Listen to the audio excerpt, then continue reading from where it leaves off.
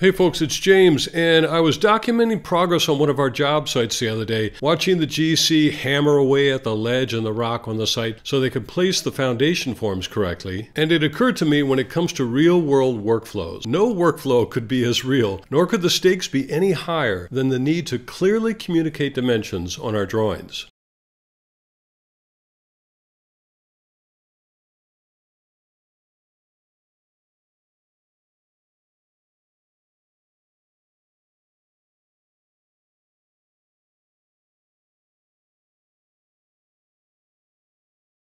So maybe you saw the video where I sketched this modern house in Morpholio Trace, trying to make something modern and affordable at the same time. I know, fat chance of that, right? But here's where Morpholio's scaling and selection features can really help you take a simple sketch like this and develop it into a more thoughtful and dimension plan, so you can then export that plan as a JPEG into either SketchUp or Rhino and build in 3 dimensions.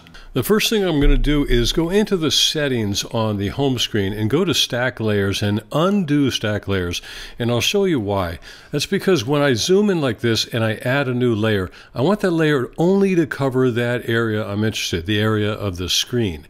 Now when I add a layer and export it later, it will have the highest resolution possible for a sheet that size. Now the next step is to give this very loosely dimensioned freehand plan a more precise scale. So I'm going to use the scale feature and lift those 2 crosshairs into place.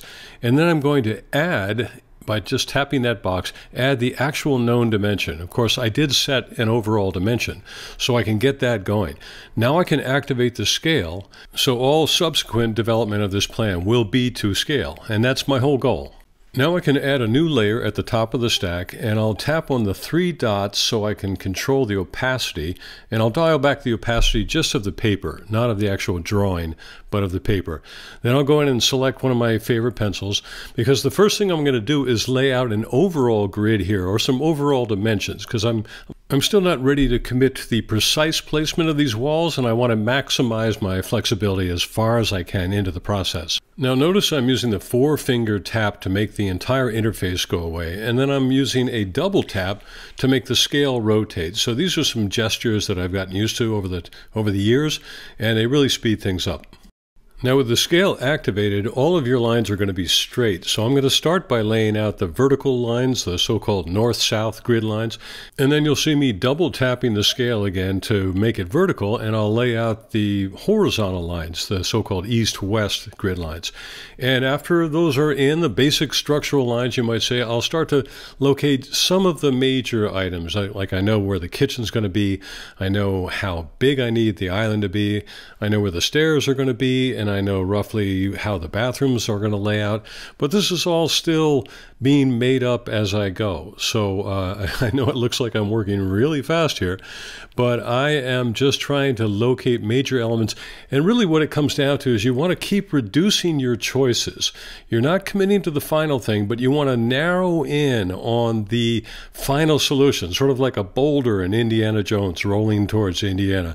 And you're not trying to escape anything, but you're trying to limit your options so that your design can kind of organically grow out of your progress. Okay, so the parameters of structure, how I'm going to break this up into structural bays, and the most important things, the stairs and the kitchen, are all set.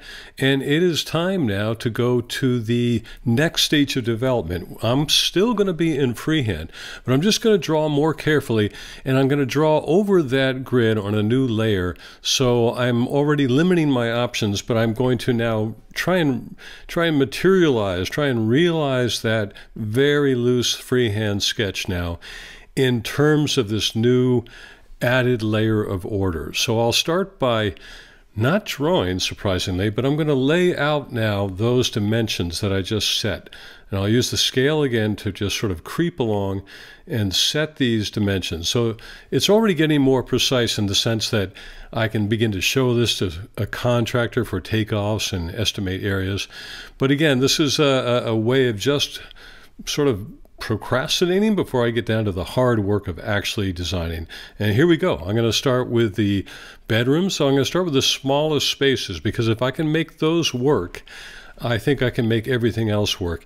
And notice that they are insanely small, and this is a pet interest of mine. When you look back at mid-century modern houses in California, experimental housing, very often the bedrooms are tiny. And this is a second home, and it is trying to be an affordable home. So I'm going to try and make those bedrooms as small as possible. As I'm drawing, there are often times when I'll use the selection tool and kind of grab a whole piece of the plan and move it around a little bit, and that's very helpful. Here I am trying to figure out which way the bathroom should go. Should it be here? Should it make more room for a master closet? But of course, there's a trade-off. When I move that over, I definitely impact the stairs. So now I'm going to try and lay out and see if the stairs still work.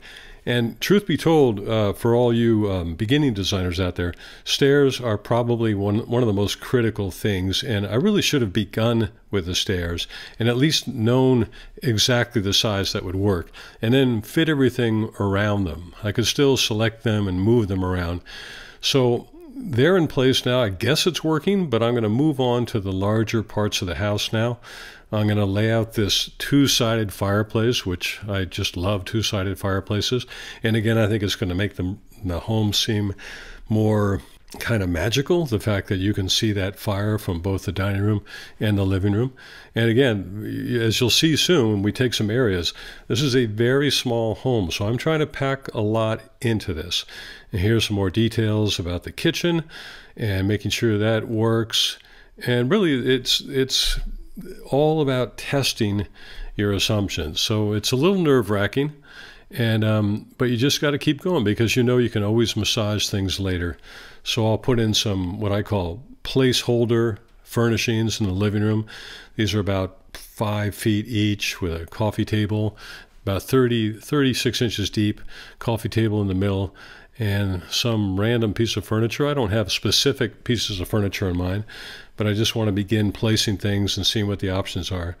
And notice how large this area is from that sideboard that I just drew and these sofas. I think we're going to come back and revisit that. Now I'm just adding a little bit of classic architectural hatchwork to make the plan more presentable. I'm not sure, maybe just to myself. It's really just a stalling tactic. Anytime you're adding hatching, it's not necessary. And let's put in those beds now. So this, you can see that influence, that early modern housing influence where people really had tiny bedrooms. So I'm using just a twin bed. And, you know, is it a sacrifice? Yes, but that's the whole idea behind the smallest possible house design. Somebody's got to make a sacrifice at some point, so it may as well be your kids, who are very lucky to have you as parents, or your guests. And I don't think anyone's really going to complain. But you'll see here, I started having second thoughts on maybe these rooms have to at least accommodate a queen-size bed. So you see me laying out the 5 foot wide by the 8 foot or the 7 foot deep, and now I'll put the queen bed in, barely any clearance around the sides. But again, you got to give up something. If this is going to be even close to affordable, I've got to really cut down on the space here. So I'll speed the video up again, and remember, just tap the space bar at any time to slow things down. And I'll just try and finish off the whole design in this first iteration. So I'll have the beds in, all the critical clearances have been tested. I know I'm not passing grade on the small bedrooms, but we'll try and address that later. And now I'm going to start rearranging. I'm going to use the power of Morpholio and that selection tool to help me actually design. So I think I'll come in here. It strikes me that there's way too much room over here in the living room. So if I select all of the house up to that point where all that space occurs, and then slide it all over, now I can just look at the space between the living room sideboard and the living room sofas, and I can figure out what is that minimum? How do I then use the extra space back on the bedroom side? I'm adding about 2 foot, as it turns out, and I'm still not got the whole thing. So I think I'm going to go another 2 feet. And there's nothing wrong with that living room in my estimation now, especially with the attached screen porch. So I'll just kind of jog that into place. I'll set it so I've lost about 4 feet, or maybe 3 feet in the living room. but I've gained 3 feet everywhere else. So I can make those tight spaces work much better at this point.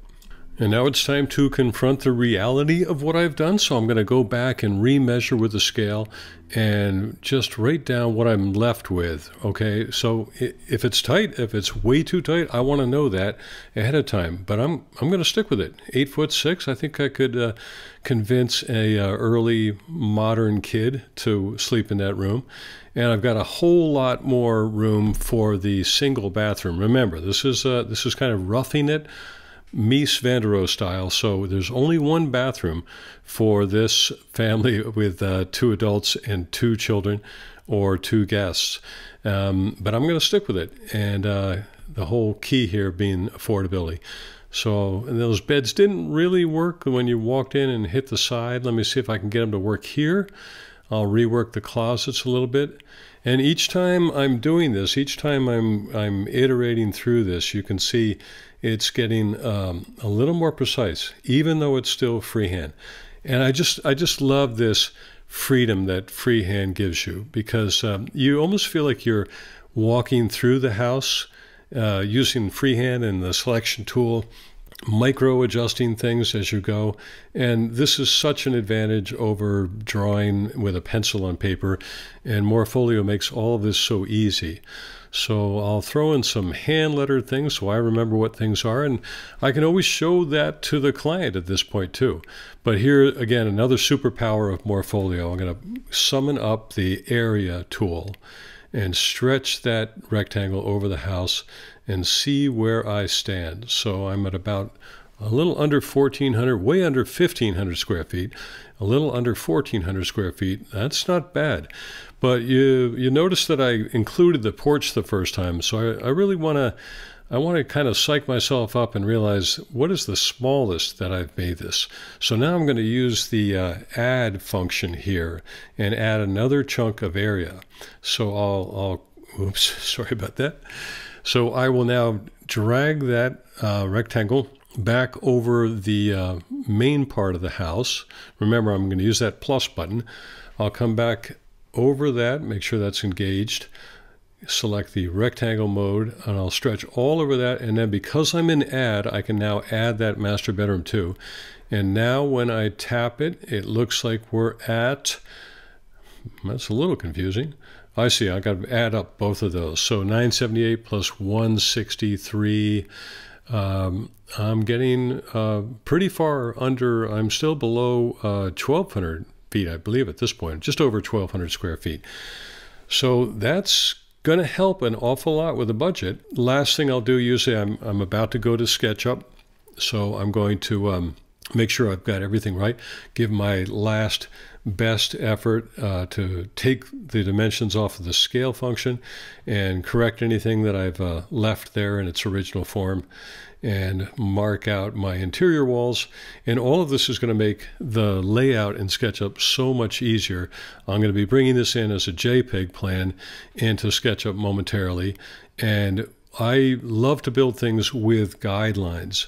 So when I mark out my walls, it's going to make it so much easier to set up the whole SketchUp model. And I'm just adding a few little sexy touches like the clothes in the closet, all those things we learned all those years ago from the Frank Ching books. But I can now show this again. I can share this out to the client, show them some progress.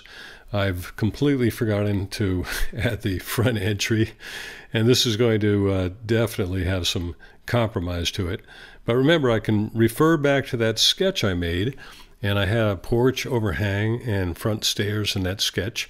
So I'll figure out where that front door goes, and then that will affect the sort of entry sequence. Again, very tight, early modern California house. I hope people see it that way. And once again, I'm using that selection tool just to make those bedrooms a little bit bigger. I make the first bedroom wall, I move it over, then I move both bedroom walls over and polish up the bathroom. So all these things right down to the wire, just like real life, right down to the deadline. And some of your best decisions are going to be made right down to the deadline. Now I'll do that 4-finger tap, and we'll see the whole thing and bring the context back now, bring the interface back. Let's make some last minute adjustments. And there was our plan, and it is time to export this plan as a JPEG to SketchUp. So I'll hit the export button, and in Morpholio, all these pages, every layer basically comes up as a page.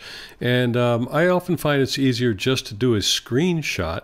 So I'll go ahead and do my 4-finger tap, and I'll pose that plan right where I need it, and then I'll tap the iPad buttons just the way you do it to get that screenshot going. And off it goes down to the corner, and I'm going to save it now to my iCloud drive so I can grab that easily. I know where it is. I'll pick it up in SketchUp and import it, drag the corner of the house over to the origin, and I am on my way building this in 3D, the true test of whether or not this design really will fly. To learn more about the tips and techniques you saw in this video, check out all the links in the description below, and to see the next video in this real-world workflow series, click right here, and I will see you in the next video.